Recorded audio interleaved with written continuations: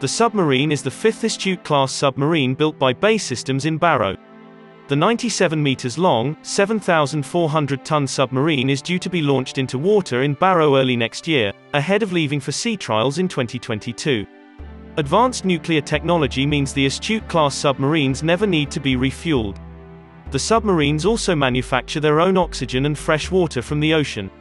The last HMS Anson was a King George V class battleship, which saw active service in World War II.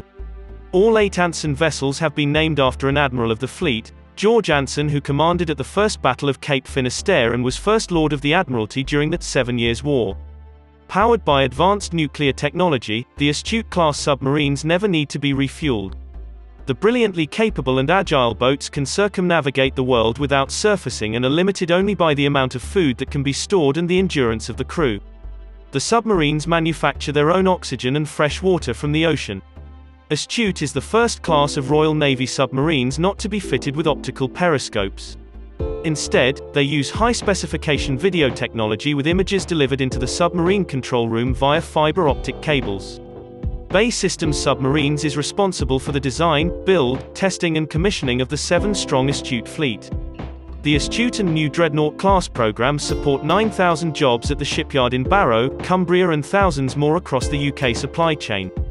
Based at HMNB Clyde in Scotland, sister boats HMS Astute, HMS Ambush and HMS Artful are already in service, contributing to operations and supporting the continuous at-sea deterrent. HMS Audacious, the 4th of class, left Barrow earlier this year and is currently undergoing sea trials. This is an exciting time for UK shipbuilding in defence.